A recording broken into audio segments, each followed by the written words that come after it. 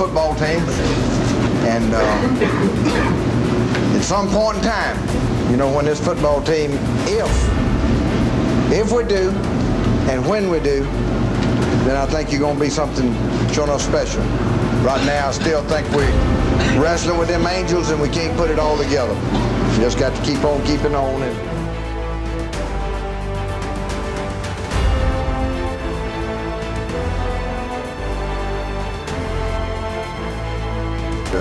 goes back and starts with the foundation back in '81 and the Edmund Nelsons and Dennis Kutak and Mark Dorn and Bob Harris's and all those players that hung with us too early to make it our program what it is today.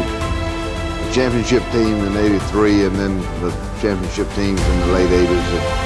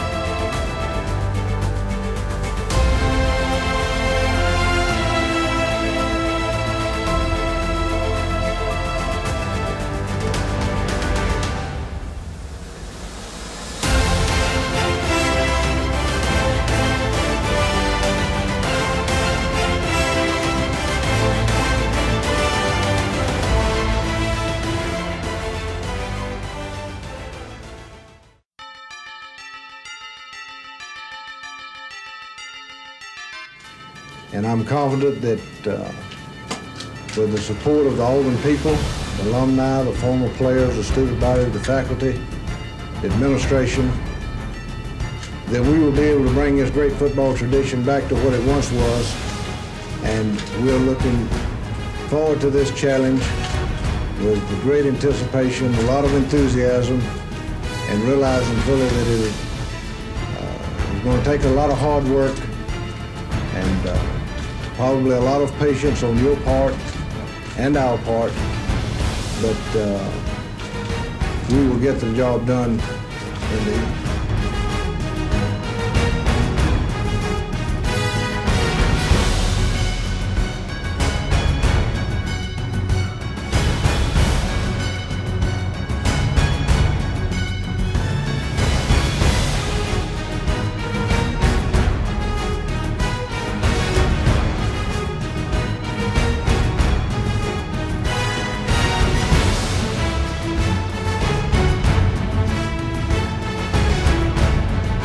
A lot of days when you lay your guts on the line and you come away empty-handed. Ain't a damn thing you can do about it but go back and lay them on the line again. And again and again. Coach, manager, glad to be associated with you. You'll keep fighting like you did today. You'll keep playing like that. Build a foundation that we can live a long, long time on and on.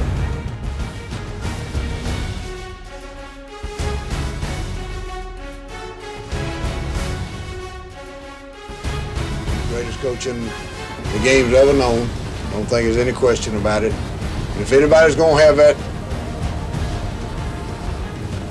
record, it's certainly he's the one that deserves it. I'll see. I'm proud for you, proud of you. I'm proud of you. You done a hell of a job this year. Real great job. Thank you. Real good. Thank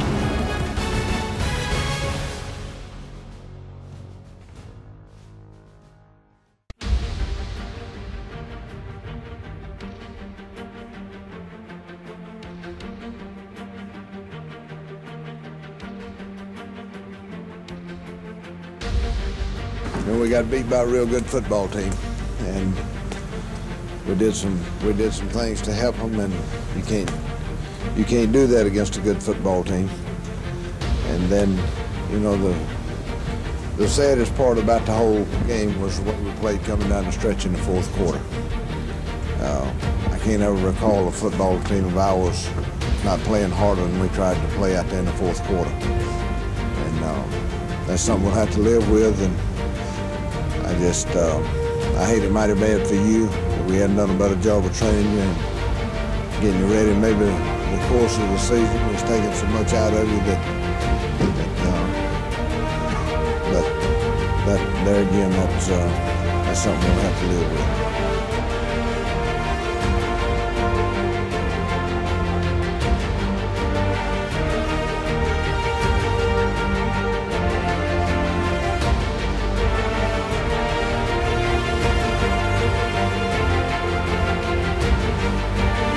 What I'd like for you to do is I'd like for you, the ones that want to, I'm going to go back out there and thank our people.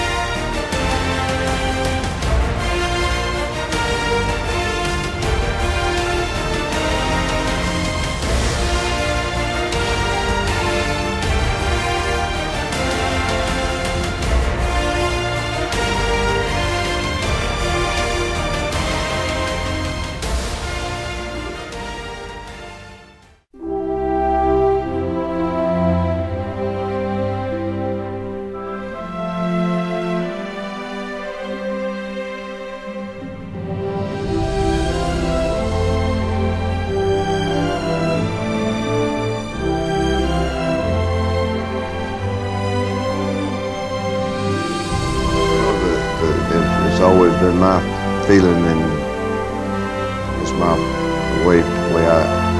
philosophy, I guess, about life. It's not how you handle the good days and the good things. It's how you handle the bad ones that determine whether you're going to be a champion or a chump. And flanked to the right is Buford. Campbell pitches to Bo on a sweep to the short side. He broke the tackle. He's the 45, the 40. Jackson looks for running room. Hit from behind, got away. At the 25. He's in a foot race at the 20. To the 15, to the 10. Touchdown, Auburn! Wide out, pitching to Bo Jackson. Down the little hole. 35, broke the tackle. 30, 35, the 40. Midfield, foot race. Down the sideline. 30, 20. Bo's gonna go.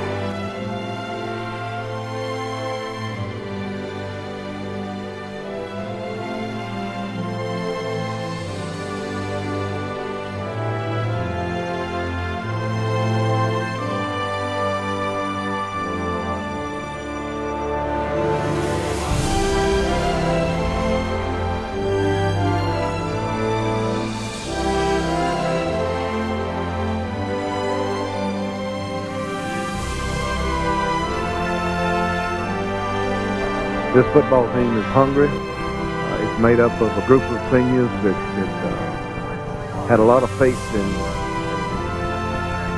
me and our staff when the transition was made several years ago.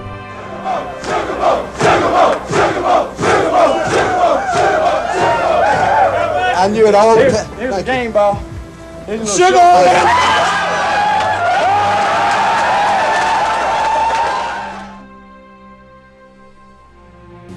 But it was a difficult schedule. We knew it was difficult going in, and we started last spring and preparing for the schedule that we had from a mental standpoint and getting the kid ready to play it. I really don't think that our football team was on an emotional high, but 3 times during the year. I think we were on an emotional high when we played Tennessee and Knoxville coming off a Texas loss. I think we were emotionally high for Florida and Georgia. I don't think we were emotionally high for Alabama, and that was kind of unusual, but I don't think we were, but they played well enough to win all year long.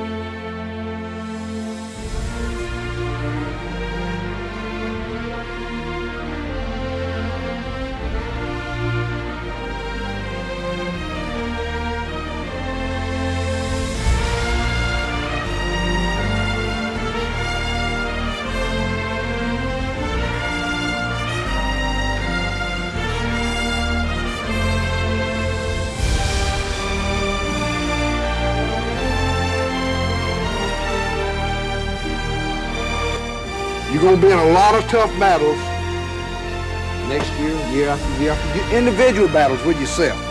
You won't have teammates with you. But if you just look back and think about that January the 2nd night in New Orleans, gain a little strength from it, it'll hit you down the road. On behalf of the Sugar Bowl, I'm only the president. We're presenting you all with the trophy of champion of the Sugar Bowl 1984.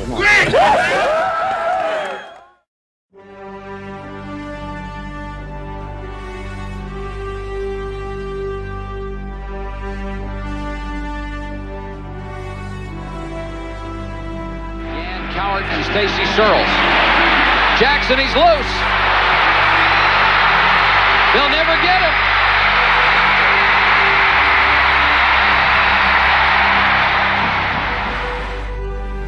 You young ones coming back, my plan for you, and I've thought a great deal about it, is we're going to start in January, and we're going to build us a football team. So I'm going to ask all of you to help us and believe in us, have faith in us, just like those guys that came 4 years ago. But we're going to put the program back up there where it's been.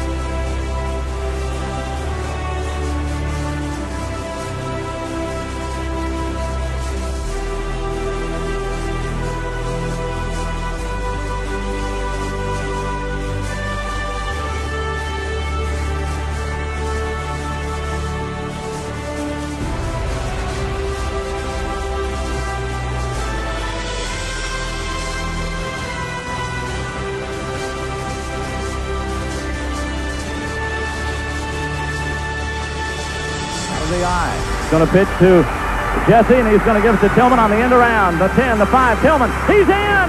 Touchdown, Auburn! Touchdown, Auburn! Mario Tillman on the end around reverse. 32 seconds left. Auburn has gone ahead 20-17.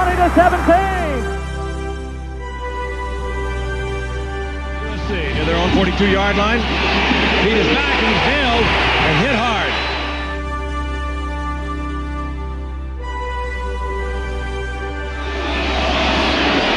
With a bootleg, and Berger to Reeves.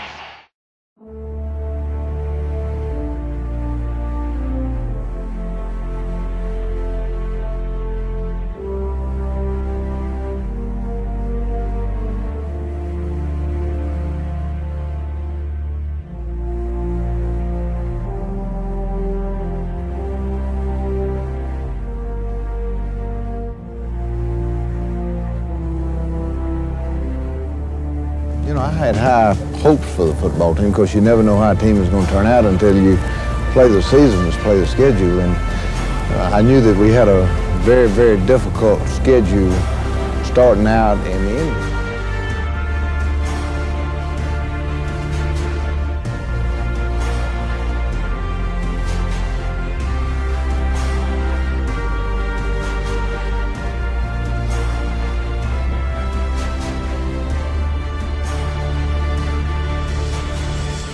We play Florida, Georgia, and Alabama in the Southeastern Conference every year to end our conference schedule.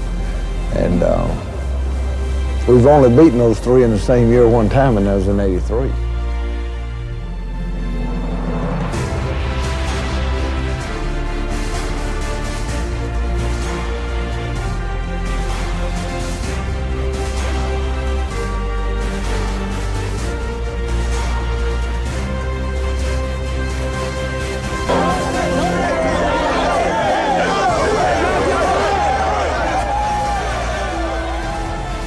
I'm so happy for you to win it outright, and where we only got one champion in the conference. You are the champion of the best football conference in America.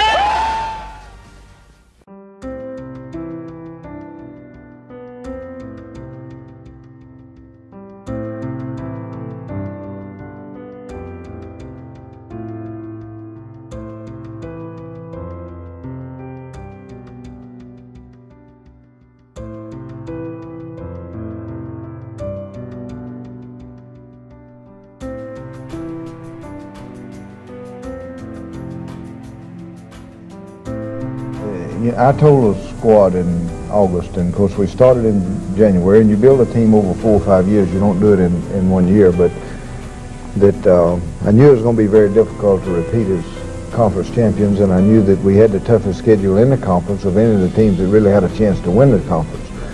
But I also knew that could be in our favor if we were good enough, and we were good enough.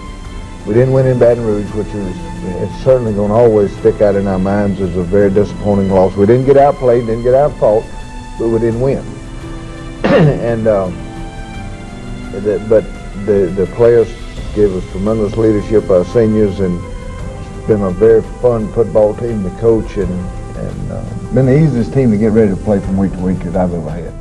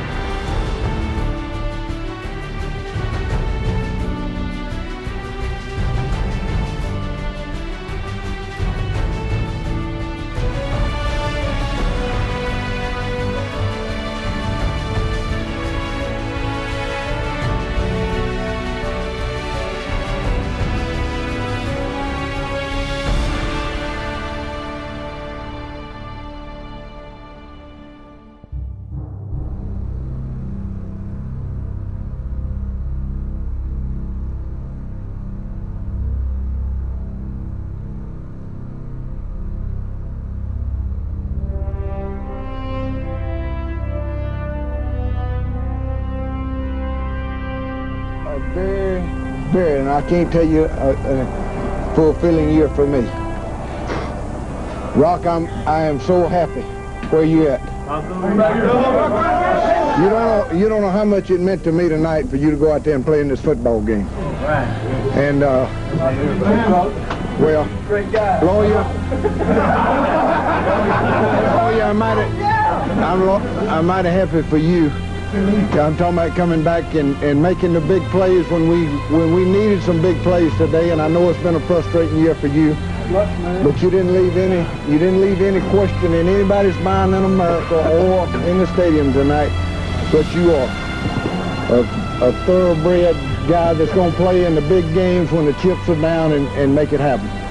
And Reggie, the pressure to come into this football game for the first time, and the courage and the things that you just played out there tonight mean a lot to everybody in this room. Every one of you. Every one of you. I don't care whether you took a snap or you didn't take a snap. Your heart and your soul and your spirit is important. It's important to this football team and to this game that you came here to play today.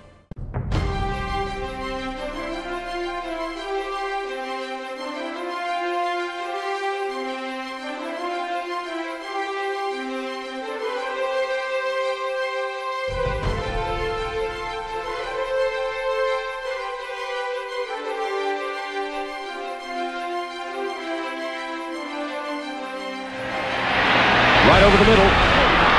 Wide open is 28. Pedro Cherry broke the tackle. Touchdown, Auburn. They trail 7-3.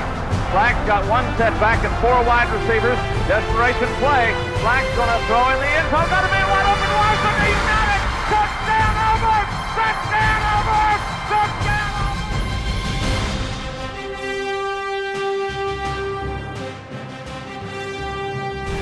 Do you remember me standing right here and telling you when you became one that you'd know it? Then you know it now. It don't make any difference who's carrying the ball. It don't make any difference who's catching it, who's rushing the pass, or who's making the tackles. Just as long as you've got a blue jersey on. Here comes everybody. Slack gets rid of it. Isolated in the end zone. Touchdown, Greg Taylor. You know, I watch a football team play, and you know, I don't think you're not going to have the tempo that we have against Florida State or Tennessee every week, week in and week out. I mean, it's just impossible to do it. I don't care. There's not a football coach that's ever lived that could get that. The thing that we try to do is to have our level of play at such a standard every week that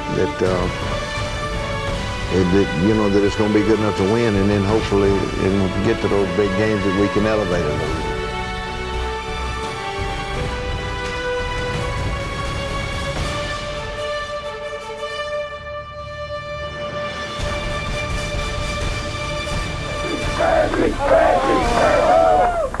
First of all, I want to make a presentation. I want to present Coach Dye with the game ball.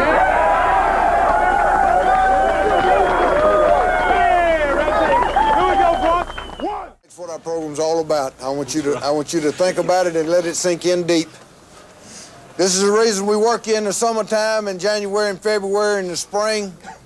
This is the reason we push you beyond what you think you can do to experience moments like this. Ain't no easy way in life, and it wasn't easy out there in the night, but you were prepared for the task at hand. Every one of you players, I mean, ain't no way, I ain't smart enough to tell you how I feel about you. I mean, and because, I mean, it's family, every one of you. I mean, you know it. Sure, I'd like to be 12, 11 and 0 and, you know, no. But I'm going to tell you something. I wouldn't swap this year for any year that I've been at Auburn. I wouldn't swap it, men, because I've watched you struggle and I watched you wrestle with them angels but I watched you grow up and become men. I watched you become men.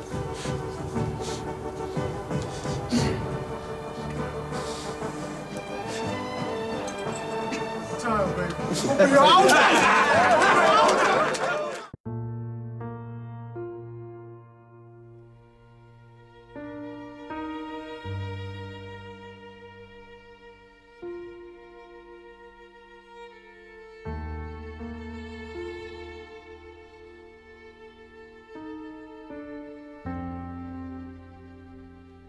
I give a lot of credit to them folks in the other dressing room over there. You know, they fought hard throughout the football game, but I also give you a lot of credit. At the end, when you had to do, you did what you had to do in the end to win the football game.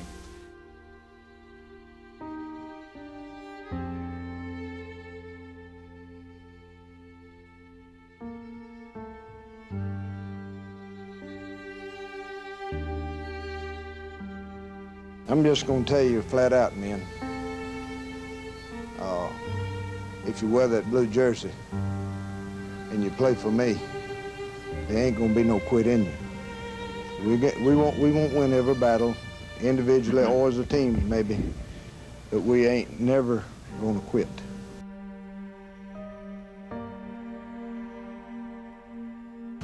Today we made things happen on offense, we made things happen in the kicking game, and we made things happen on defense. So that's being a complete football team, and that's everybody contributing. And as a result of it, you know, it was a convincing win for you. One, I mean, which it should have been. And we want to take it and use it and learn from it. But the big thing is, men, let's be a better football team next week.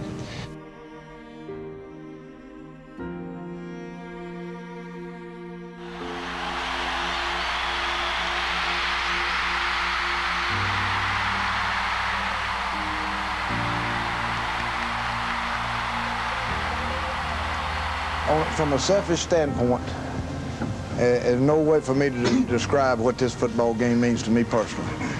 And, you know, I want to thank you for that. And our coaching staff, we've taken a lot of abuse the last three years, just like you have. And it's a mighty satisfying win. Now, what you did tonight, man, you set the stage for you to do what you want to do.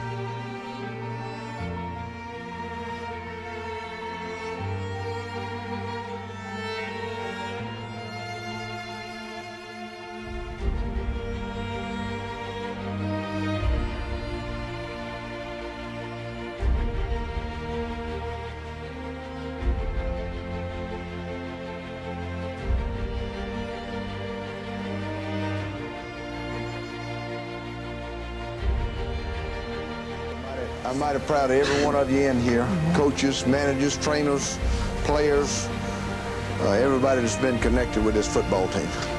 And tonight was, you know, it could be what we consider long overdue. But I think what you saw tonight was the power of togetherness. And, you know, we kind of shook there a little bit in the second half. But, you know, when you got that unity, you know, it doesn't bother you near as much. You know, as long as we're fighting, as long as we're scratching and clawing, I got no problem with that. I mean, that's a part of football, and we can correct those things on. But you know what I was interested in was, you know, what's in our hearts, how you feel about one another, and how excited you are about this football team and being a part of it, and the challenge and the opportunity that we got when we go to Birmingham. So.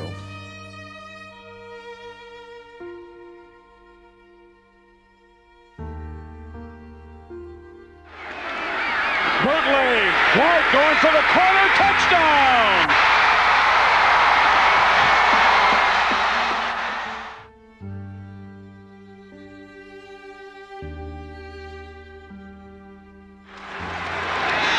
From the 25, great protection, throws to his other tight end, and Victor Hall will take it all the way down, and he will score.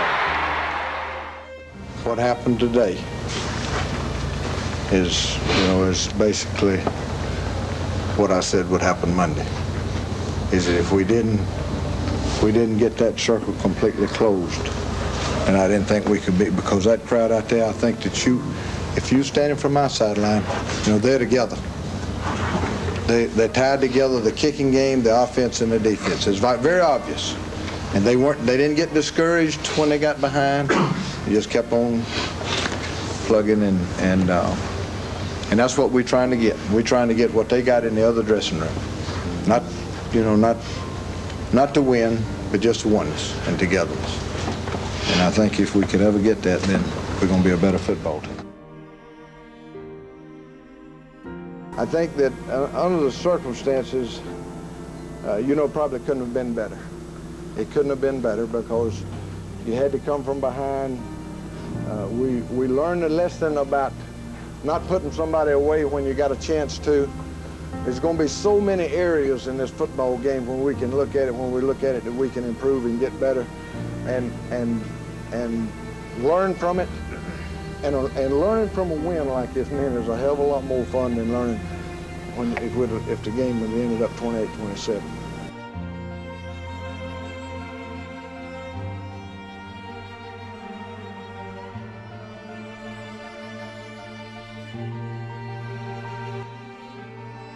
It's been a great 12 years. Enjoy your hunting. Yeah, thank you very much. And, you know, I hate for it to go out like this, but I don't guess when you get out of it, and you've been in as long as I have. I've been playing or coaching since 1952, and